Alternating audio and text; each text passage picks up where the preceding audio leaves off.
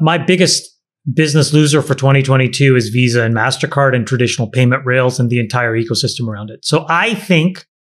that this is the year you can put on what probably will be the most profitable spread trade of my lifetime, which is to be short these companies, and that anybody that basically lives off of this 2 or 3% tax, and be long well thought out Web3 crypto projects that are rebuilding payments infrastructure in a completely decentralized way. Now, that doesn't necessarily mean that what you say won't also happen, both that Stripe will have an incredible IPO and that a lot of these scammy crypto projects will go to zero. However, if you read the white papers of these crypto projects and you systematically put together a framework, I think you can be long those and you can be short Visa, MasterCard, because I think this is their peak market cap. And for